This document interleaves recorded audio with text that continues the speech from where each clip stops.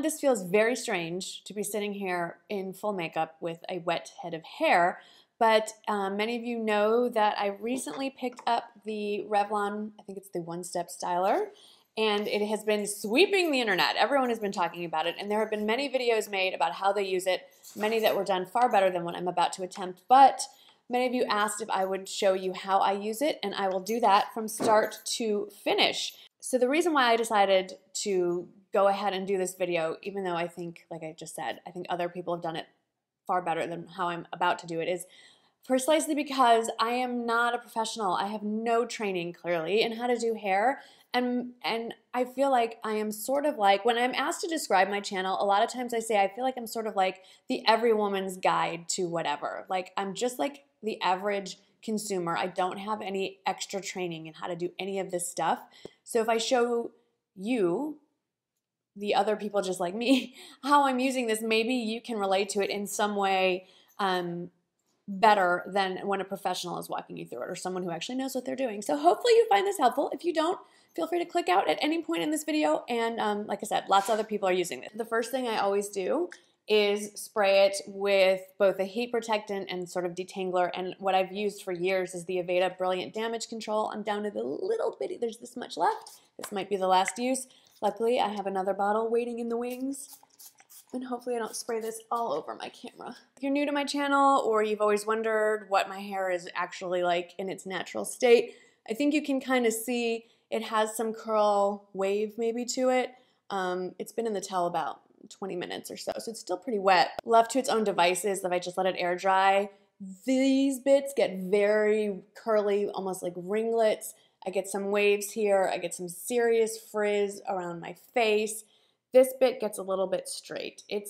I have every texture you can think of. I have to do something with it. I cannot just let it air dry. It never works out. So now I brush through the Brilliant Damage Control. I love this wet brush. I use it to brush my hair dry too oftentimes. When I travel, I will only pack this, so I don't need to bring two brushes with. And now that I am using the Revlon styler, I don't bring the additional styling brushes as well. It's very handy. Okay, next, I do my styling products. I like to cocktail. What I've been cocktailing with are two favorites independently, but together they're magical. It's the Living Proof Perfect Hair Day 5-in-1 Styling Treatment, which you can use all by itself, and it's wonderful.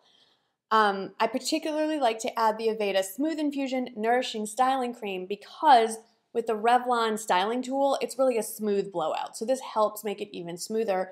Particularly today as I'm filming, it is a wet, rainy day, and I can use all the smoothing help I can get. So I just do, let's see if I can be precise with this. It's about a nickel amount, I don't know. I'd say 1/4 teaspoon, how about that, of each, a squidge. That's the exact measurement, it's a squidge. Looks like that. And I go like this. And then I focus this mostly on the ponytail portion of my hair. I don't get too close to the scalp. I mean, I get a little bit up there, but that's just gonna weigh down my hair.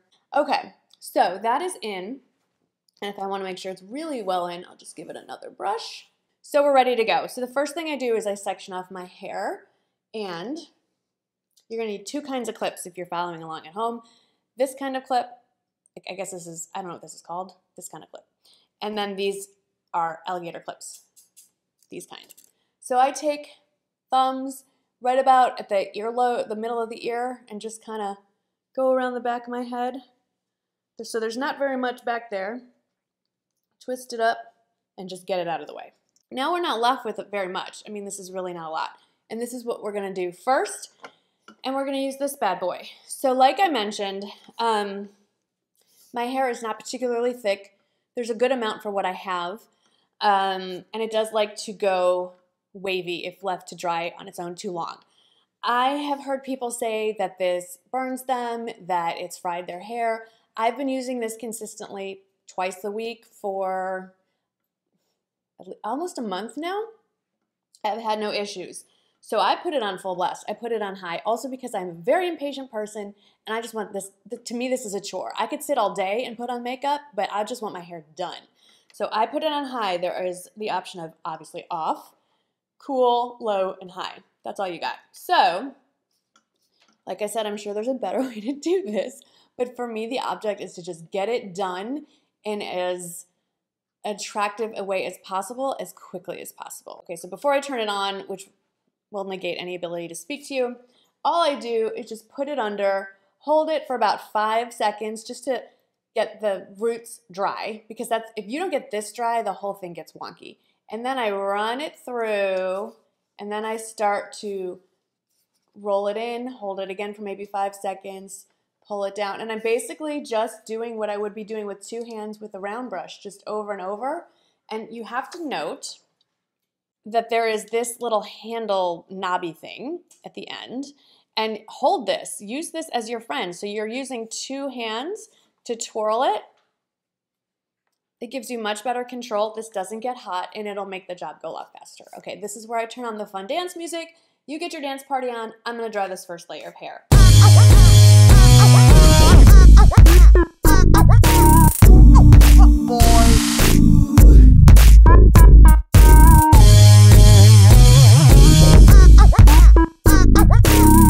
Now, just before I get on to the next layer, I am going to go through the whole layer just on cool very quickly, kind of to set it before I move on to the next part. Okay, that's it. Bottom layer is dry.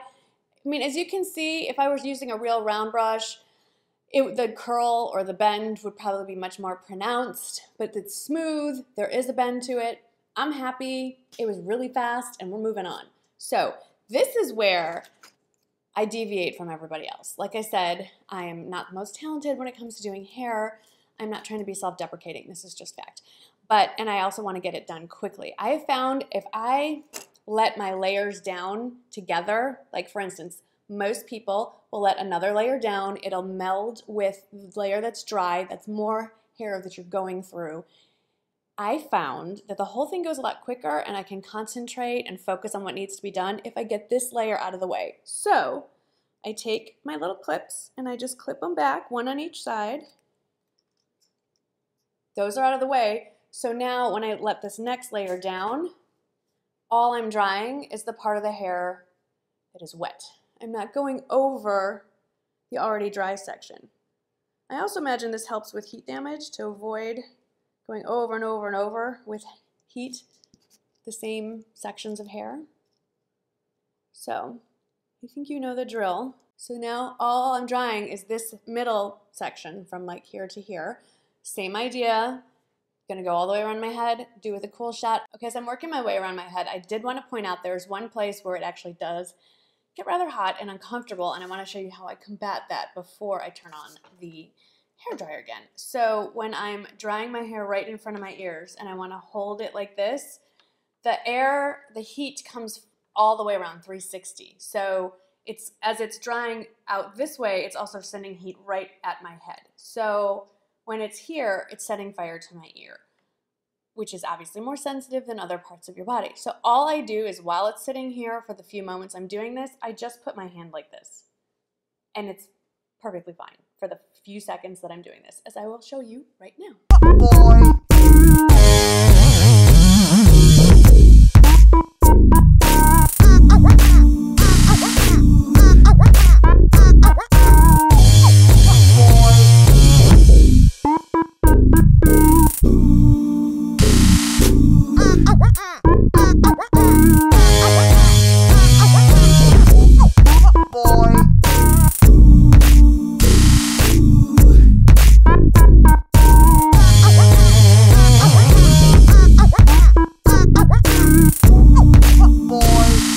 That's all it took to dry this section. I'm gonna keep going around my head, do the next layer, and like I said, I will come back when we do the tippy top, because that's a little bit different. Okay, next layer, I just kind of go right to whatever this top of my temples, right here.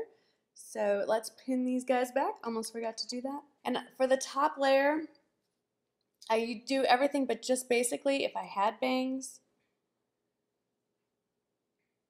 just kind of take those away. This is hard to see in my tiny little monitor. And normally I'm standing up in my bathroom. Is anybody else just a total creature of habit? Like, I cannot sit down and do my hair. This is very awkward for me. So many reasons. Anyway, there's not a lot going on here. I'm really just pinning up the very front bit of my hair, getting that out of the way, and focusing on just these chunks around the back. And we're going to do essentially the same thing we've been doing on the other 2 layers, but as I blow it dry, I'm going to kind of hold it up and go up, up, up, up, up, up, up.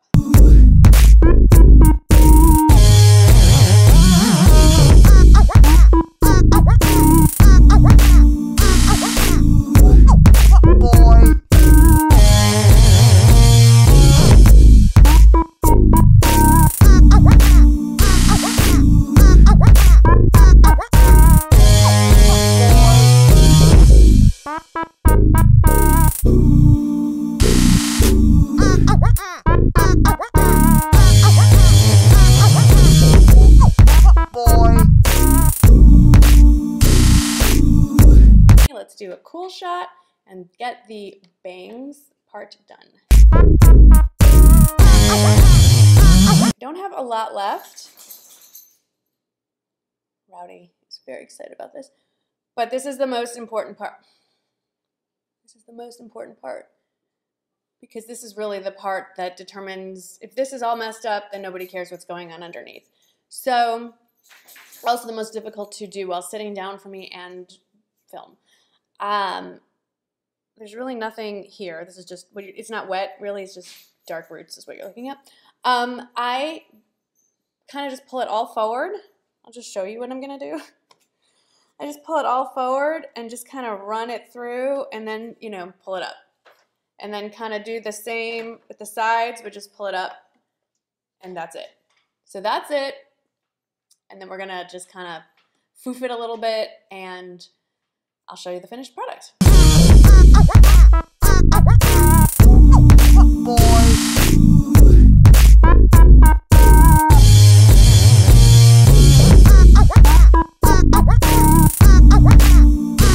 Now, aside from the fact that this is tempting me to cut all my hair off and get a bob, not gonna do that. This is the part where we just kind of get in here. We kind of put the hair where we want it. Doesn't my hair look a lot thicker than it actually is? This is insane. Now I'm gonna go in and just kind of blend it all together, make sure everything is dry, because I know we all hear this from our hairdressers. This is why a professional blowout looks, well, one of the many reasons why professional blowout not just looks better, but lasts longer than anything we do at home. They take their time and make sure every single strand of your hair is completely dry before they let you leave the chair. Most of us don't have that patience. We have things to do. We want to get out of there. And so we don't take the time to finish drying our hair. And that is when you get weird little kinks and the back of your head, hello, gets the weird little squiggle down the middle and all that stuff. So I'm going to go through and kind of go and move my hair around where I want it and make sure everything's dry. And then we'll see what we get. Okay, I just went all the way around my head once on high. I am going to do it again once more on cool. But I wanted to also give you one more little tip before we end this project. If you're not sure if your hair is dry, because sometimes it's so hot that it feels wet to the touch, I have noticed that when the brush gets to a wet spot, it tends to stick to that spot a little more. It doesn't go as smoothly through it. Like it really goes right through the dry pieces, but it'll cling a little bit more, not get stuck like tangle, but cling a little bit more to the wet pieces. So that's kind of where it helps you almost know, okay, I need to focus a little more time on that one piece. So I'm gonna go once more through on cold just to kind of set everything, and I will give you my final thoughts. Would I recommend that all of you run out to Ulta, get online, track this sucker down, and buy it?